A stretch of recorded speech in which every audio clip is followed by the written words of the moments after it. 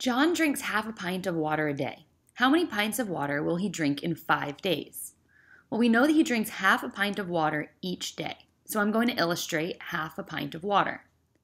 We're being asked to find how many pints of water he will drink in 5 days, so I'm going to draw 5 half pints of water.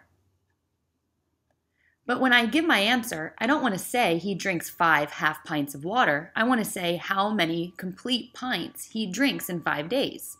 So if I put 2 half pints together, that will make 1 full pint. I have another 2 half pints to put together, and that would make another full pint. And then I'm left over with half a pint of water. What I just did was add half plus half plus half plus half plus half, which equals 5 halves, or 2½ as you can see on the right-hand side if we were to show it as a mixed number. Remember, repeated addition is the same thing as multiplication. So what I'm also doing here is I'm multiplying 1/2 times 5. I have 5 1/2s. To solve through multiplication, I'm going to multiply my numerator times the whole number. I'm really multiplying my numerators here. So 1 times 5 is 5, so I'll put a 5 in my numerator. And then my denominator stays the same. I keep the 2 in the denominator's place. So 1/2 times 5 equals 5 halves. And again, through the illustration, you can see why this is true. And then we have to change 5 halves into a proper fraction, so it becomes a mixed number, 2½ So John will drink 2½ liters of water in 5 days. Now we're going to take a look at a couple other problems to really understand how we multiply a fraction times a whole number. Here I'm asked to multiply half by 8. This time I'm going to illustrate it with cookies. So let's say that I have 8 half cookies. 1/2 times 8 equals 8 halves. And if you look here at the picture, you can see that I have 8 halves. So that makes sense. So now I want to show it as a whole number or mixed number. And again, I can use repeated addition or multiplication to show that. If I add 2 halves together, I get 1 whole. So if I put these 2 together, I get 1 whole cookie. If I put these 2 halves together, I get another whole cookie. I'll add these 2 together and get a 3rd whole cookie. And finally, I'll put my last 2 halves together and get a 4th whole cookie. So 8 halves is the same as 4. Now let's think about how we solve this mathematically without illustrations. So 1/2 times 8 is the same as 1 times 8 halves. So we're multiplying the numerators. 1 is in the numerator of my fraction, and 8 whole means that I have 8 in my numerator of the whole number. 1 times 8 halves is the same as 1/2 times 8. Now I can multiply my numerator. 1 times 8 equals 8, and I keep the 2 in my denominator's place, 8 halves. And finally, I simplify or show it as a mixed number. And 8 halves equals 4. Let's try another one. This time we're being asked to multiply 1/4 by 6. So that means that I have 6 1/4. If I combine 4 1/4, I would make 1 whole pizza. And I'm left over with 2 1/4. 1/4 and 1/4 equals 2/4, which is the same as 1/2. So 1/4 times 6 equals 1½ We can see this through drawing illustrations, but again, let's take a look at how we would solve this mathematically. 1/4 times 6 equals, or is the same as, 1 times 6/4. And think about how I'm saying that. It might make more sense if you really think about what I'm saying or what that means. 1 times 6/4. I have 6/4 here. So we're multiplying our numerators, 1 times 6.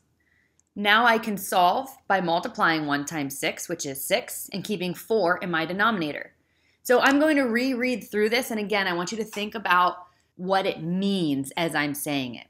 1/4 times 6 equals 1 times 6/4, which equals 6/4. And if you look at the picture on the left-hand side, you can see that I do have 6 fourths.